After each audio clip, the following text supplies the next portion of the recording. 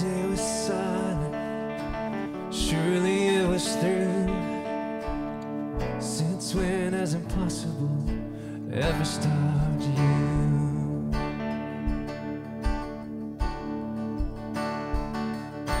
Friday's disappointment is Sunday's empty too. Since when has impossible ever stopped you? This is the sound of dry bones rattling. This is the praise make a dead man walk again. Open the grave, I'm coming out. I'm gonna live again. This is the sound of dry bones rattling.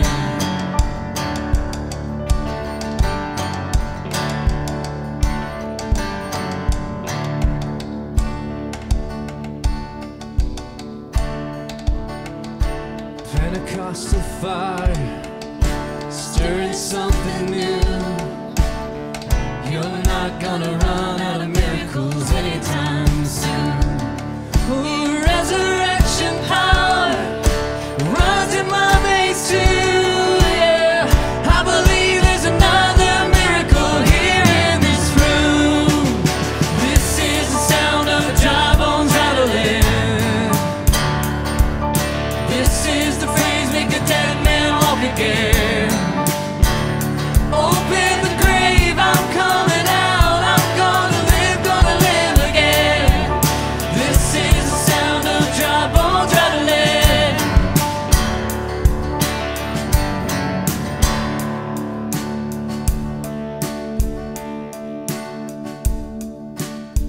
My God is able to save and deliver and heal and restore anything that He wants to.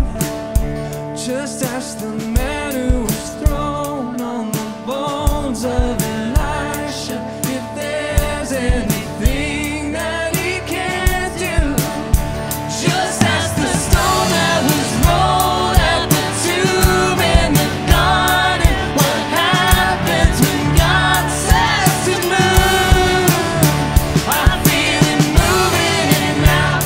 I feel Him doing it now. I feel Him doing it now. Do it now. Do it now. This is the sound of dry bones rattling. This is the praise make a dead man walk again. Open the grave, I'm coming out. I'm gonna live again.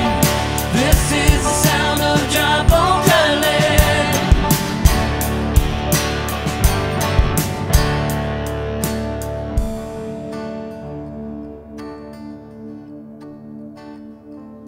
I hear the sound. I hear the sound. I hear the sound. I hear the sound. I hear the sound. I hear the sound. I hear the sound. I hear the sound. And the bones begin to rattle.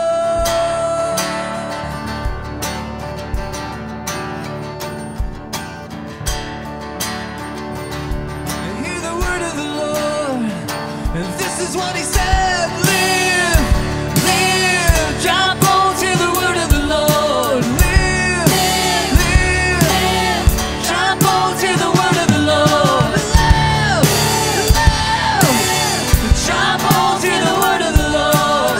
Live, live, dry bones, hear the word of the Lord. This is the sound of dry bones rattling. This is the praise maker dead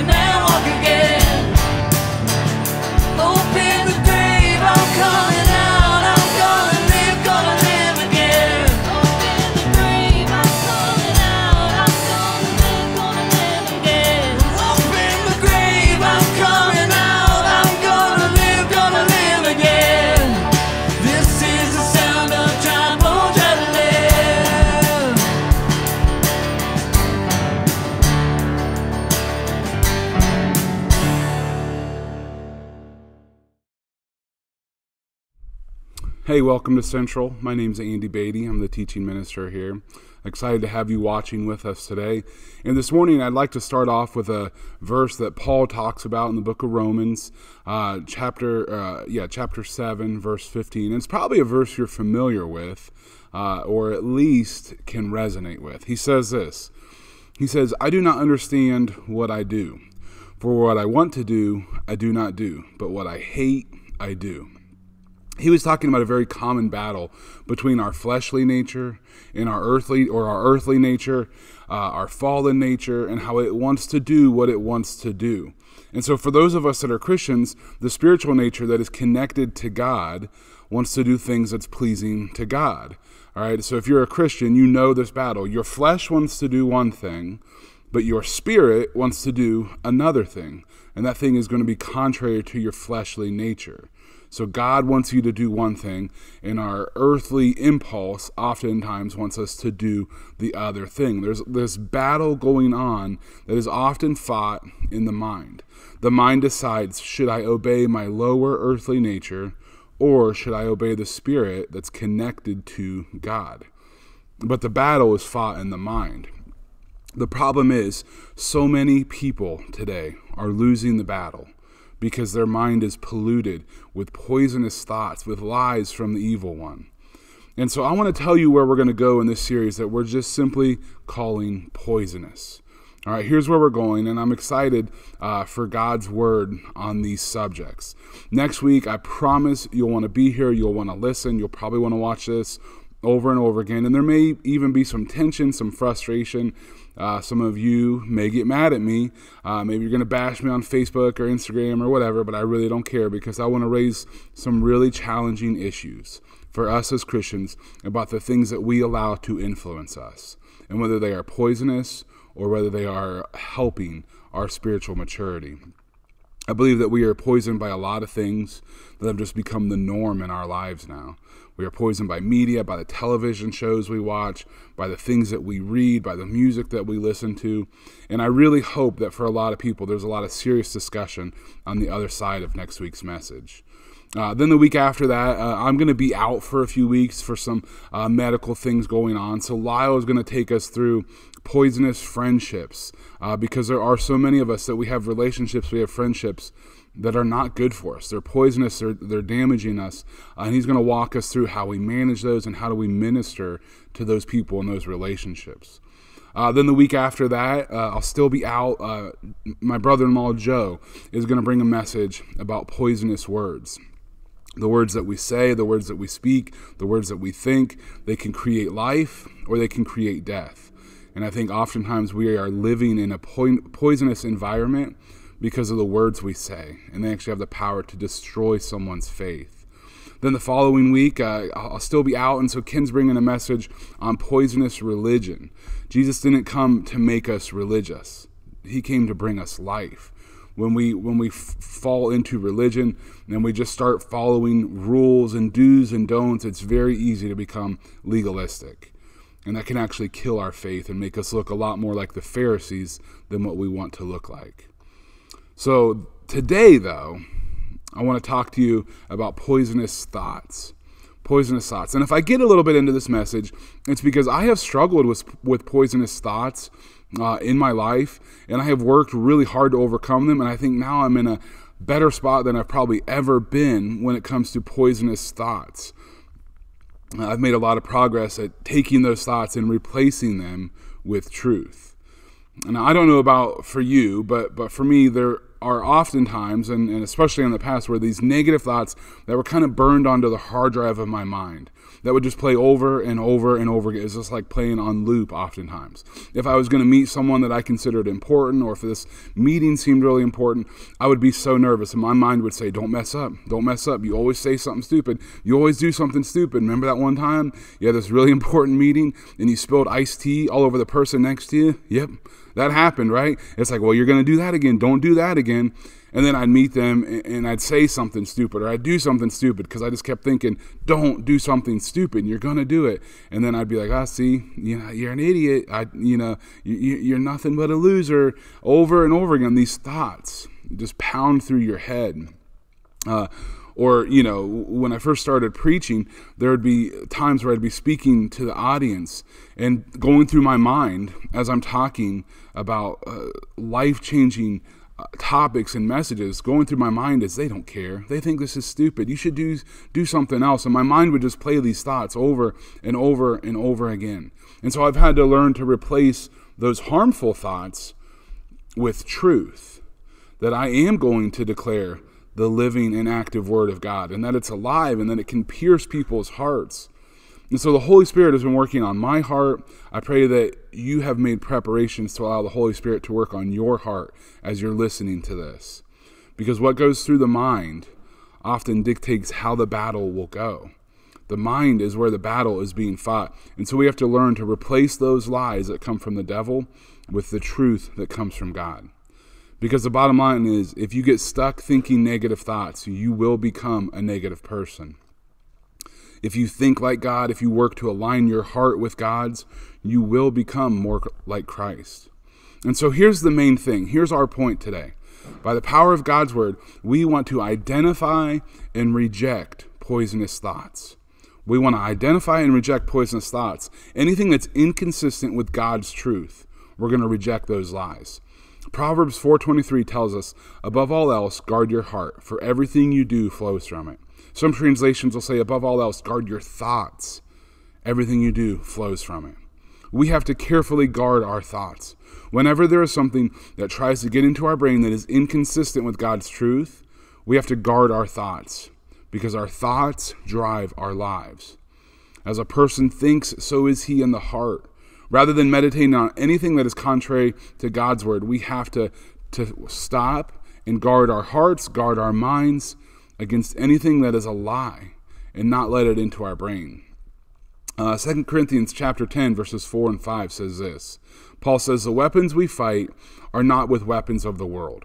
Remember, we're fighting a spiritual battle. Spirit versus flesh. We don't fight with worldly weapons. We have spiritual weapons. The Bible says they have divine power. The Greek word that's translated as power is the word dunamis. Okay, dunamis. We get our word dynamite from this. It's the explosive power of God, the overwhelming power of God. Our spiritual weapons, they have divine power to demolish strongholds.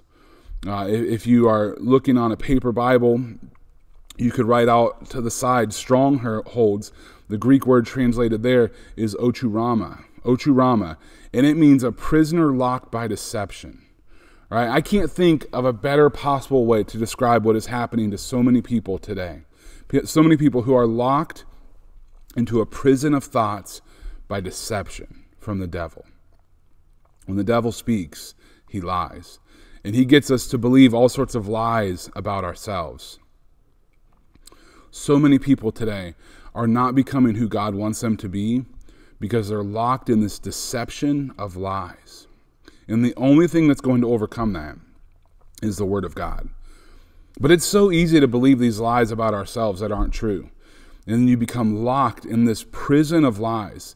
And it takes the power of God and His Word to demolish these. Scripture goes on to say that we demolish arguments and every pretension that sets itself up against the knowledge of God.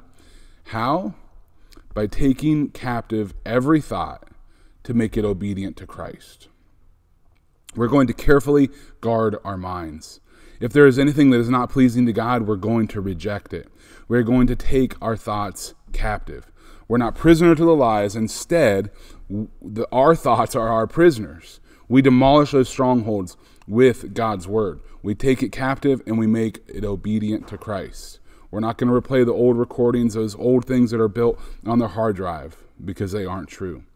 We're not going to think of the things, the lies that we've been told.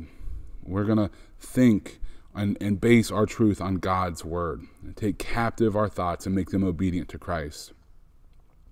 Let's think about and identify and allow the Holy Spirit to show us where our poisonous thoughts are, though. Okay? So there's a lot of different methods, a lot of different thoughts people struggle with. Sometimes it's discontented thoughts. Sometimes it's critical thoughts. We have to be willing to identify where we're prone to poisonous thoughts so we know where to reject them and replace them with God's truth. All right, so let's just we're just going to fly through these real quick. Right, so there's negative thoughts. I, for one, have battled with negative thoughts, and I'm doing so much better today than in the past. But some of you know what I'm talking about. There are some people that are just like disgustingly positive. And you make us negative people just that much more miserable with your positive happiness. All right, so knock it off. No, I'm just kidding. Right, but you know what I'm talking about. Like they're happy no matter what. And then there's other people, it's like, no, this is the worst. Oh man, it's sunny. Well, the sun's really dangerous. Oh, well, look at the snow. It's beautiful. Well, the snow's really dangerous. Just negative. Struggling with negative thoughts in every situation, every circumstance. Sometimes the poisonous thoughts may be, I don't have what it takes. I'm not adequate. I'm never going to be good enough. I'm never going to measure up no matter how hard I try.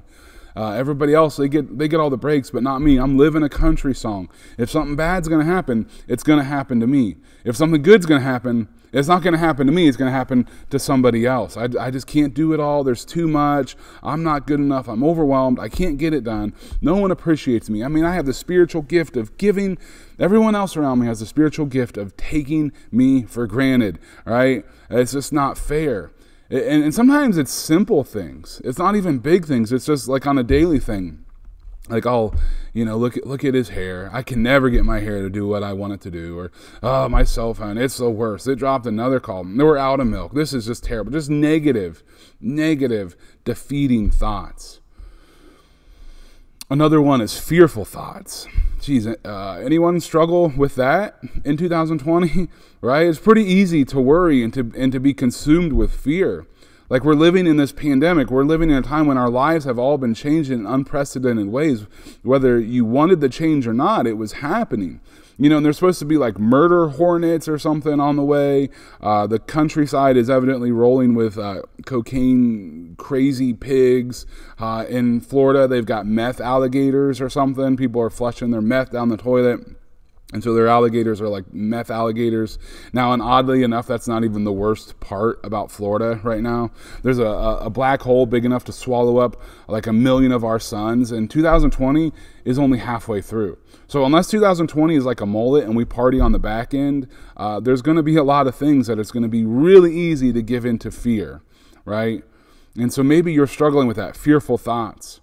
Maybe you struggle with discontentedness. You're just discontent. I don't like my body. I don't like the way I look. I'm not attractive. I can't be happy unless I'm dating someone. I can't be happy unless I'm married. I married the wrong person. I wish my spouse was more like that, was a better leader, was a better provider. I wish my wife wouldn't nag, whatever it is. Like never content in the situation. Man, we would be so happy if we just had kids. I wish we had kids. I wish we had more kids. I wish we had different kids. These kids are driving me crazy. Why did we want to have kids? I wish I had a better job. I wish I had a bigger house. I wish I had a nicer car. I wish I had granite tops. I wish I had more shiplap. I wish I had a bigger walk-in closet. I can't be happy unless I have it.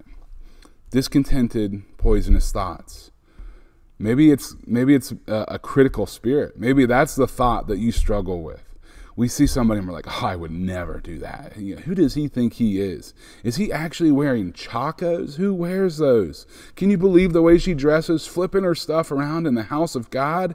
Like a critical spirit. But these people, they walk in. I walk into work and I'm the only one that can do this. I work with a bunch of idiots. This place would fall apart without me. I know people have the spiritual gift of criticism when it comes to churches, criticizing everything that's going on. I don't like this place. The music is too loud. The music's too slow. The music's too quiet. Those of you watching on video, you're probably like, I don't like this guy. What's he doing? Why is his face so red? What's going on? Discontent thoughts. Here's the thing. We have to guard our thoughts because we do have a choice in the matter. The battle in the spirit world is often going to be won or lost in our mind. If you want to find negative things, if you want to find things to be critical about, if you want to find things to be nasty about, you'll find it. Or you can make a choice to choose to reject what is harmful and embrace what is true. So if we're going to identify those harmful thoughts and embrace God's word, it will mean that we have to reject the poisonous thoughts. There's simply not room for both in our life.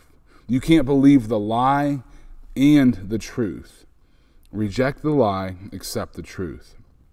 We're going to replace poisonous thoughts in our heads with God's truth. So identify, reject, and then replace with the truth. Understanding that those negative, harmful things are not from God. I'm not going to meditate on it. I'm not going to dwell on it. I'm not going to let that get in. I'm not going to let that influence who I become and what I believe.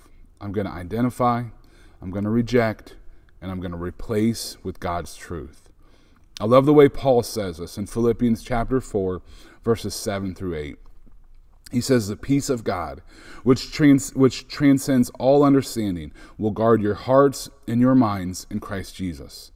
And he says, finally, brothers, whatever is true, whatever is noble, whatever is right, whatever is pure, whatever is lovely, whatever is admirable, if anything is excellent or praiseworthy, think about such things. Whatever is pure, think about it. Whatever is lovely, think about it. Whatever is noble, think about it. Meditate on it. Let it infuse you. Let it change your heart. You don't think about the things that cause you fear and worry and a critical nature and discontent. You think about things that are right and pure and admirable and lovely. You meditate on those things. As you do, the Word of God will start to renew your mind, and you will become a different person. I want to give you an example of this. Okay, so believe it or not, before I was diagnosed with MS, I ran a half marathon, I ran several 5-milers, a 4-miler, and lots of 5Ks. I really liked running. I liked the time, I liked the solidarity, I liked the challenge, and it didn't matter though. So if I was running a half marathon, which is 13.1 miles, or if I was running a 5K, which is 3.1 miles, it didn't matter how long I trained. Didn't really matter how long the race was. There was a point in every race, every time I went out to run, where these thoughts would creep into my head. They would be, I can't do this. What was I thinking? Why did I pay money to run this race? Why am I doing this? What if I die out here? If I quit now, will I even be able to find my body? You know, these thoughts would creep in. Andy, you're so slow. Andy, you're the biggest person here. Football players aren't designed to run this long. You're getting passed by the moms that are pushing strollers with their toddlers in it. You can't do this. For me, every race, there was a point, whether it was a 3-mile race or a 13-mile race, there was a point where those thoughts would creep into my mind, where those thoughts would tell me that I can't do this.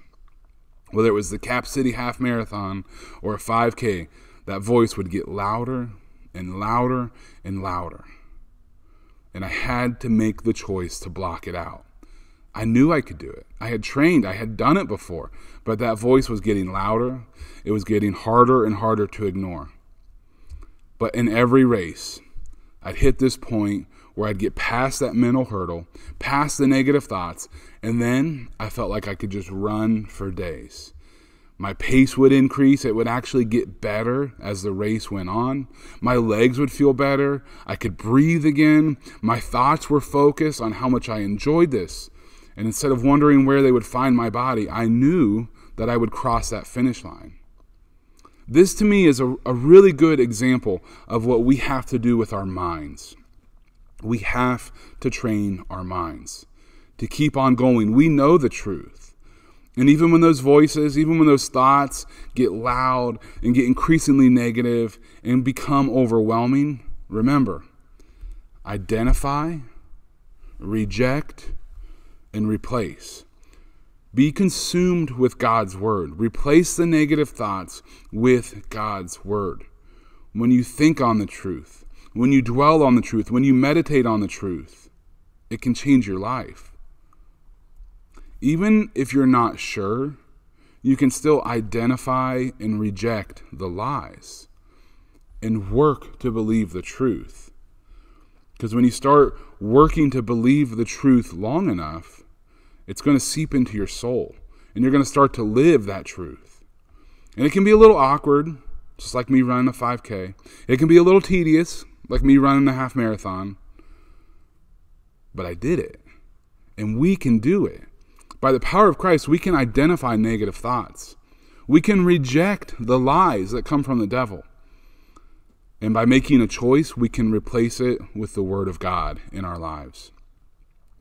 I want you to remember, what Paul said. He said the weapons that we fight with are not weapons of the world. On the contrary, they have divine power to demolish strongholds. Remember, that's a prisoner held by deception. That's us, our minds. Oftentimes we're held by deception from the devil. He says we demolish arguments and every pretension that sets itself up against the knowledge of God, and we take captive every thought to make it obedient to Christ. We need to identify, reject the lies, and replace it with truth. Here is the truth. God loves you so much that he sent his son to die for you. God loves you so much that he sent his son as a man, leaving heaven, humbling himself to come and be the payment for our sins on the cross. Here's the truth. God loves you so much that if you were the only person, he would have done that for just you. God was willing to sacrifice his son, knowing full well that many would still reject him. That is how loved you are. That is how important you are. That is the truth about your soul and your being.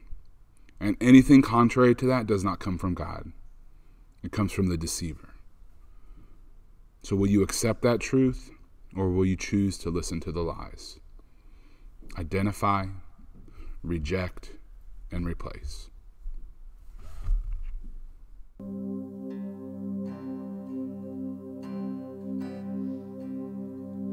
In the morning when I rise, in the morning when I rise, in the morning when I rise, give me Jesus,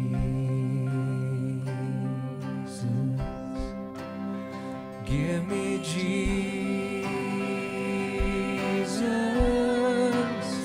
give me Jesus.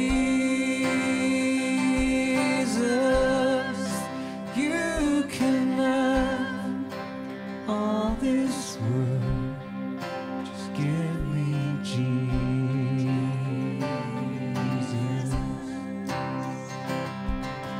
When I am alone,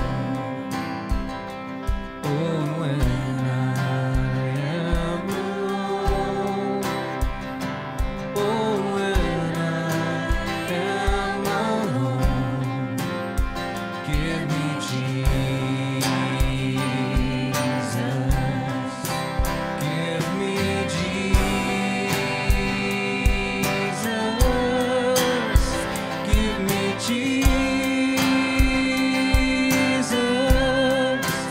You can have all this world, just give me Jesus.